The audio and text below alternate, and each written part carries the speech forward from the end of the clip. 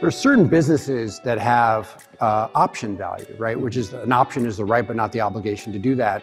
And if there are market leaders in uncertain markets with smart management teams and access to capital, they may be able to see opportunities as they present themselves and take advantage of them. So we wrote about it in 2001 and ended up being lucky, more than prescient, but Amazon.com was a great case in point.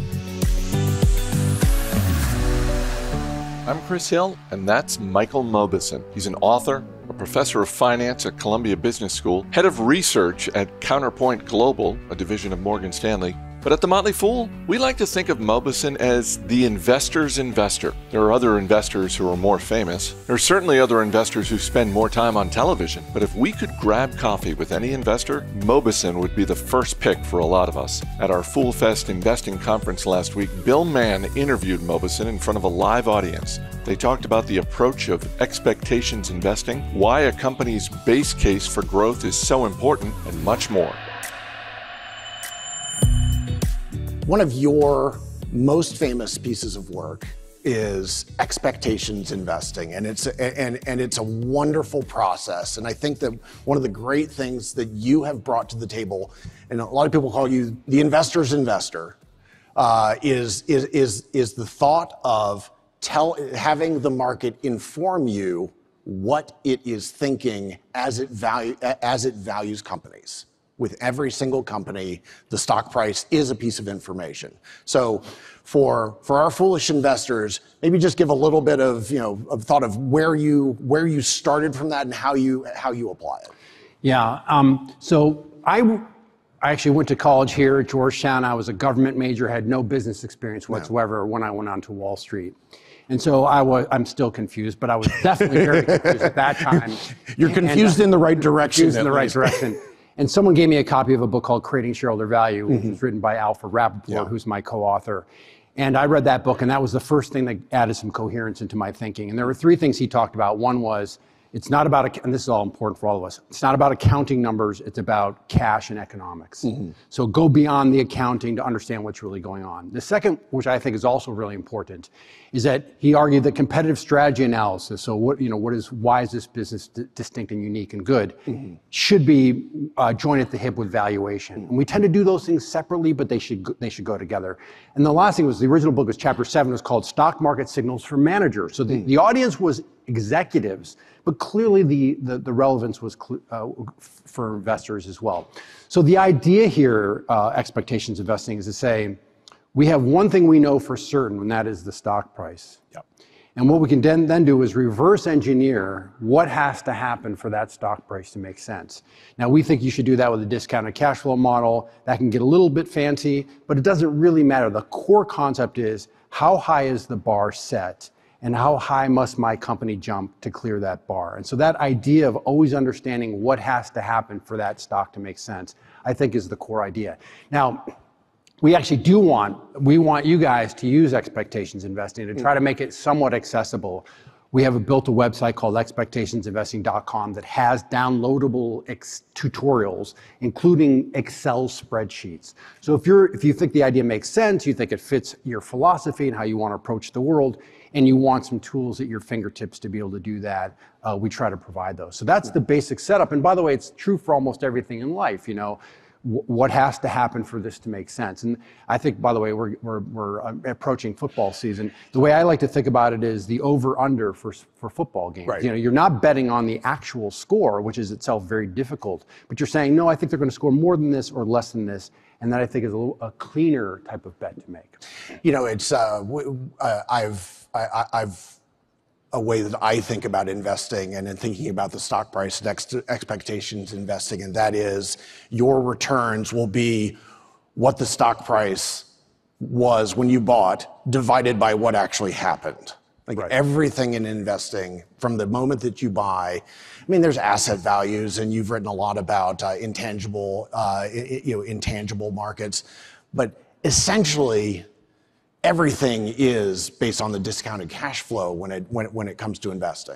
Right, and the way I would think about it is your return, and I'll just replay what you said, your return is the expectations at point A and the expectations at point B. And the question is, what will the world think in the future, so 6 or 12 months from now. And by the way, it's super relevant in this environment we're in now with all this uncertainty. So the question is, what will the world understand? And so obviously what happens in terms of financial performance between A and B is going to inform B, but really what you want to do is put yourself into the mindset is what will the world believe and why at some point in the future. So it's really revisions and expectations. And in a sense, it's a trivial statement, but in another way, it's actually very important. Profound, right? Like it's profound to think about. Yeah. So are you familiar with the Book of Lists? Do you remember this from the 1980s? It was Irving Wallace and David Walachinsky and Amy Wallace. And they put together this list it was a bunch of lists, and it was like famous people who died in the bathtub and people whose brains weighed more than 9 pounds. Do you remember all Not those? really. Yeah, or the People's Almanac. So anyway, all right, great story so far. They put out a second book, and this is one of my favorite books in the world. Not because it's a good book, but because it is a terrible book. It's called The Book of Predictions, and this is for you. Thank you, Yeah. Bill. Really. Enjoy. And here's the thing about this book that I absolutely love. Look at this. We should have put your book on the other side. Just keep stacking them up. Here's what I love about this book. They went around to a bunch of futurists in every area and said, okay, tell us what is going to happen in this area, in this area, in this area, 10, 20, 30 years from now. And there are some things that are in here that are prescient. Like there was a technologist who said, in the year 2010, there will be plenty of jobs servicing electric cars. This is 1982, so that's, so they're out there a little bit. You know what only gets mentioned once in this book? A priest, a Roman Catholic priest from Phoenix, Arizona said, by the end of this decade, the Soviet Union will not exist. It's the only one. The rest of them, every single one was, well, the Soviet Union is going to do this, they're going to do that. Some said they're going to take over, that we have no chance of winning. So why did a priest? I wonder if the priest was exactly. That's right. The priest may have been talking his book a little bit. I think he may have been wondering why it was that he was being asked. But everybody else at that time in 1982 did not see 7 years later that the Soviet Union would cease to exist. So when we're talking about investing and when we're talking about expectations, the future is really, really hard to predict. What are some of the ways that in your process that you get out even 2-3 years and make adequate or roughly accurate predictions about the future? Yeah, but the first thing, just to reinforce what you said, and I would, for those that are not familiar with it, you should definitely check out the work of Phil Tetlock at the University of Pennsylvania.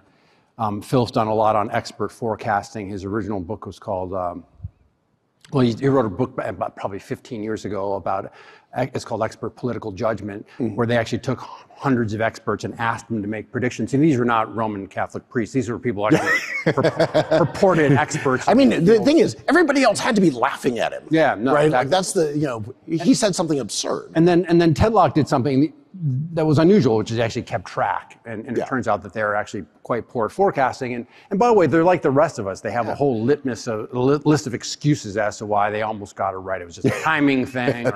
One of my favorites was, my forecast was so significant, it changed the course of world events. The forecast itself.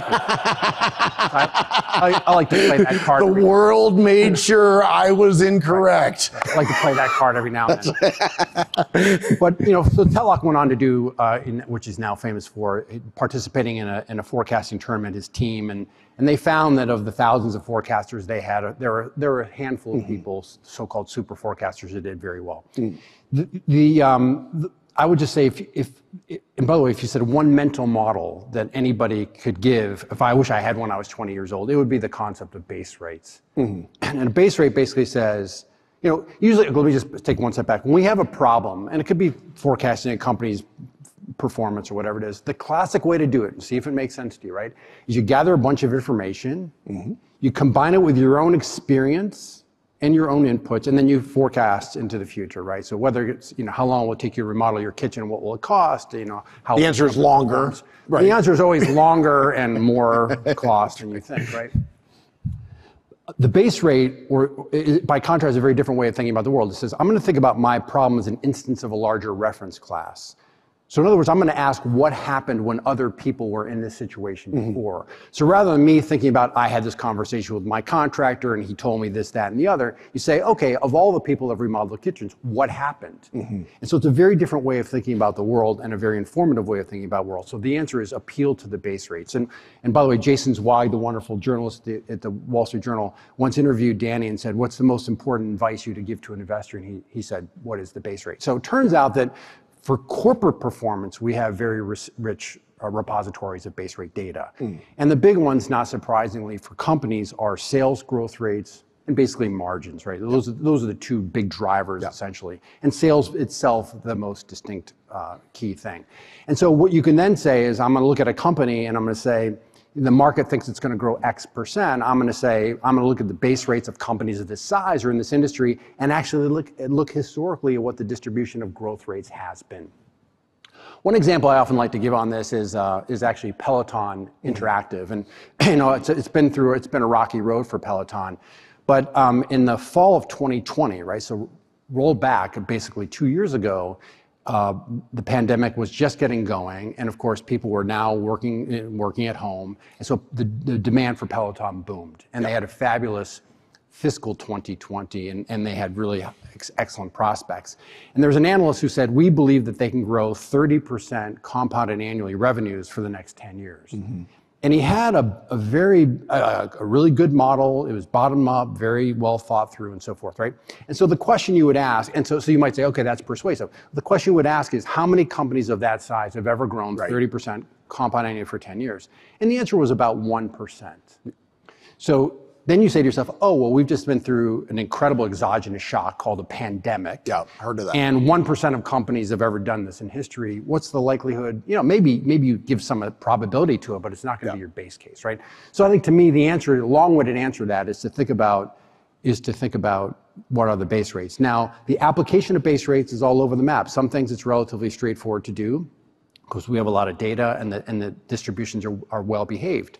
Other situations are unusual, and the distributions look really kind of funky, and so the application. But I would just say, broadly speaking, it's a vastly underutilized framework versus a misused framework. How do you go about determining the difference between a 1% type company and a company whose valuation is completely off the rails? So like, for example, if I were to come into your Columbia class as a first-year business student and I were to present to you a discounted cash flow for Starbucks and say it's growing at 21% per year for 25 years, you'd kick me out. But that is precisely what happened. So when you are talking about edge case companies, or what are some of the ways that you separate fact or potential from fiction? Yeah, I think there are two big things to think about, and I'm sure this is everything you guys are thinking about when you're looking at businesses as well. The first is what I would call the basic unit of economics, which is try to get down to the basic unit of how that company makes money.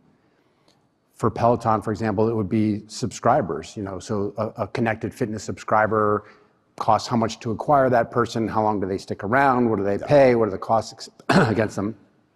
For Starbucks, it might be a store, store economics, four-wall economics.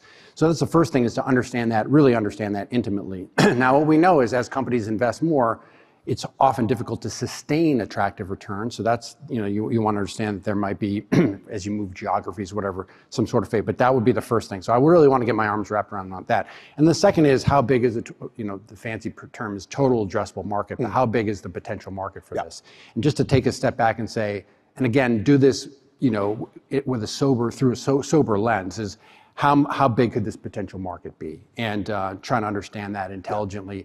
We wrote a piece about this, and we argued for first a bottom-up analysis. We also looked at historical diffusion models to see how, and then using base rates. So you can triangulate these different techniques to get a sense of it. Now, so that would give you that might give you the pond in which to fish for the future rapid growth, high return businesses. But there's no, it's hard to know. And then the other thing I'll just add in there is that we have a chapter about this in expectations vesting. There are certain businesses that have option value, right? Which is, an option is the right but not the obligation to do that. And if there are market leaders in uncertain markets with smart management teams and access to capital, they may be able to see opportunities as they present themselves and take advantage of them. So we wrote about it in 2001 and ended up being lucky, more than prescient, but Amazon.com was a great case in point. Yep. So at that point, AWS was, I doubt was even a glimmer in Jeff Bezos' eye, but AWS, of course. Yeah, no one would have built that in as a... Right, and so what we did say this is a company that is positioned to have options, and ideally, by the way, from an investor's point of view, you want to have that potential for option value without paying for it. So we see it in retrospect, but it's hard to. But that was an example. If you said, "Gee, it feels a little bit expensive, a little bit rich," the option value would have been one way to think about how to bridge those two points. So your first job in the industry was a food analyst at Credit Suisse. It's not really true. No? No. My first job was to be a training program to be a financial advisor. And this is important to say. Okay. I was a miserable failure at that job. And I was fired. I was basically fired. I feel you on a molecular level right now. Yeah, I was fired. So people look at my career, go, oh, yeah, you don't. I'm like, no, you don't understand. My first job, I was an abject failure. Okay. So now that did lead. So you got it out of the way. But I was, exactly, I got out of the way. But the training, here's what's important. The training program actually, the virtue of it was we went through 20 different departments at the firm, Drexel Burnham. And so it's called skill matching. I was able to figure out what I felt I could do reasonably well. And one was equity research is one that, so I ended up being a food analyst because of my experience there, but after being a failure. Great. Go ahead. Yeah, all right. Go ahead. I hate being wrong. Still on that failure. What was your process? What access to information did you have at that time? Like I always think it's interesting to go back and think that when I first started investing, it involved a phone call to the company, to their IR, to have send information. What was your process like in that? I mean, this is obviously this is pre-internet and all that. Yeah, And by the way, if I wanted 10K or 10Q, I'd had to request it from the corporate library, like our firm's library, and then they would send it down in our office memo or whatever. So but I did the standard stuff. Now this is also pre Sarbanes-Oxley, so you could have conversations with companies were a little bit more open. Sarbanes-Oxley, for people who don't know, was a law that was passed that caused companies to have information go to everyone at the same time. Uniform disclosure. So that's 20 years ago. So that's been for a long time. So now, it wasn't like I was doing anything nefarious with that, but that was helpful. I built models ground up from basic financials, did talk to management, and I applied a lot of stuff we talk about. I did think about I applied competitive strategy frameworks. I did a lot of work on returns, did a lot of work on cash flows. So it was pretty standard. I mean, it's just stuff I teach in my course to some degree. I have 10 times the amount of information that you had at the time. Way more than 10 times. Way more than 10 times. Why does it seem that outcomes and decision-making has not improved across the board with access to information that when you started, you would have said, that's the next best thing to perfect information?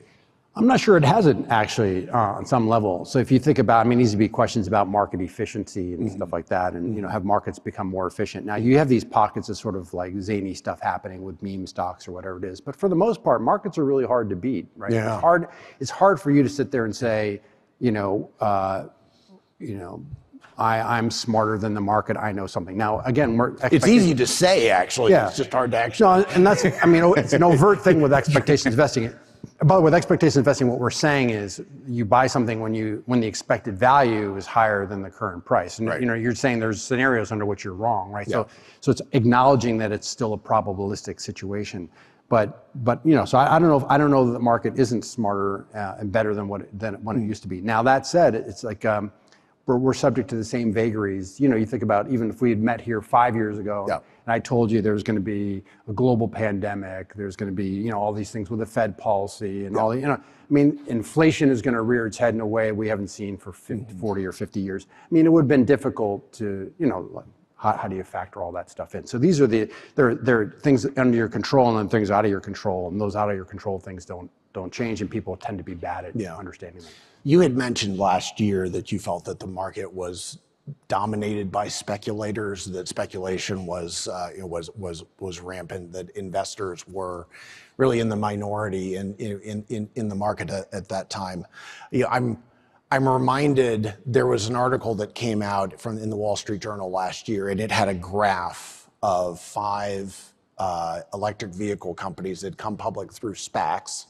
So they didn't have to do an S1, they did an S4. And all of them had projected that they would have $10 billion in revenue within 5 years.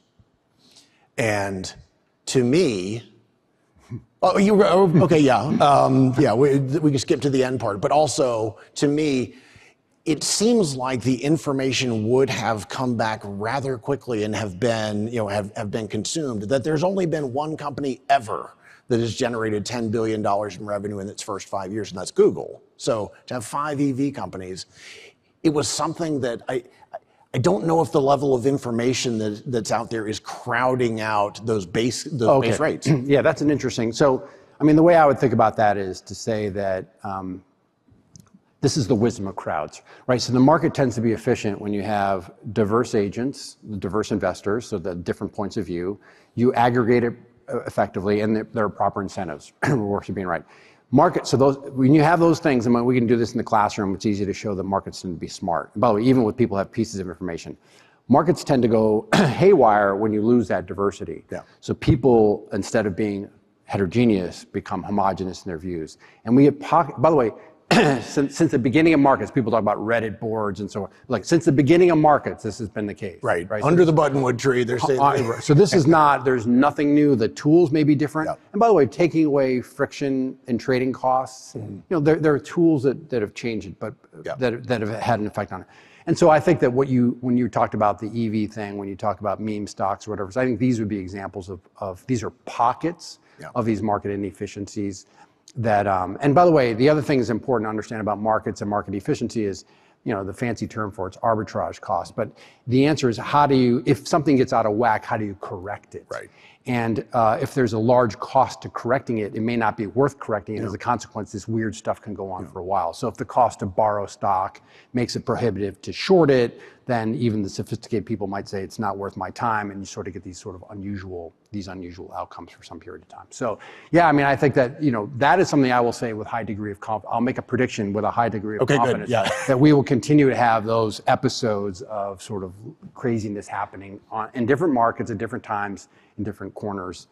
That's sort of part and parcel. Yeah, I love the fact that you frame it up as homogeneity versus diversity, because my own impression as a practitioner for several decades is that during periods of extreme greed and extreme fear, you get homogeneity amongst, even if you've got the same number of participants. So where do you feel like we are now after 18 months of, okay, let's back up, 36 months of a pretty wild market straight up, and then really it's been bruising over the last period? I think that the fact is it's been extremely difficult, both for executives and for investors. And executives, I mean, people didn't, you think about companies like Walmart and Target, these are world-class companies, extremely smart management teams that have really struggled. And you say, it doesn't get much better than that. Yeah. And so I think COVID has been a very, very big managerial challenge.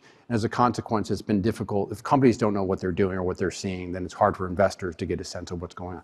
And then for investors, of course, I think people got overly enthusiastic about the stay-at-home, COVID-related stuff, and then the pendulum swings back and forth. And you see this, like things like travel stocks and so on and so forth. And then, of course, allow all this, even things like supply chain and monetary policy allowed reintroduce inflation, which we hadn't seen. So now that has to get tamped down. So, I mean, there are all sorts of very difficult moving pieces and all that stuff. So I'm not sure the market's been, whether, again, like, in retrospect, it's easy to say these moves seem to be extreme in both directions. Yeah. But at any particular time, it's hard to know. I certainly wouldn't have been prescient about what was going to happen. So I think maybe my final question is, in a group of individual investors, what is one key piece of advice that you can give so that people, as they're looking at the stocks and they're looking at the markets and looking for opportunities, what's a way for people to remain as realistic as possible in terms of what companies can do or what the market may do? Yeah, I think it does go back to, I mean, there are two things. One is it goes back to expectations and say, like, what do I have to believe for this stock to make sense? And then use the building blocks of sales and profits and basic unit of analysis. Yeah. And the second thing, which I'm sure everybody knows, but it's so important to keep your eye on the horizon and maintain a long-term point of view. It's just, it becomes very difficult in the short run, especially if you've enjoyed lots of gains or losses. You start to move, your emotional seesaw starts to tilt one direction or another, and you have to really force yourself to keep yourself on balance. So whether it's been good or recent experiences, good or bad, is just try to make sure that you sort of keep it at level in terms of your decision. Wonderful.